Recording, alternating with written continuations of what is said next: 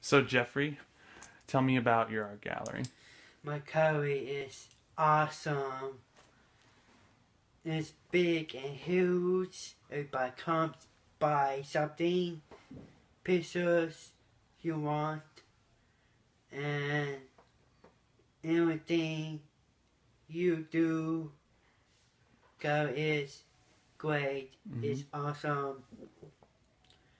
Uh, come to my office, got a meeting you want, and What first got you into doing photography? When did you first start?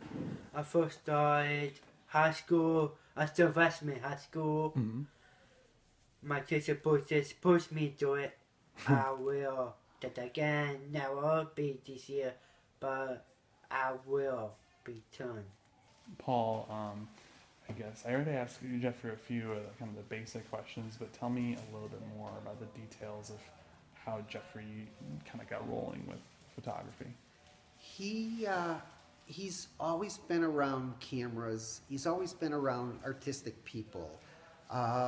His grandmother, she draws in pastels. His mother is a great pianist. I've been a photographer my whole life. His stepmom is like an incredible baker. So he has been around artistic people his whole life. So for him to pick up the camera when he was a freshman or so, somewhere around 13, 14 years old, it's not surprising.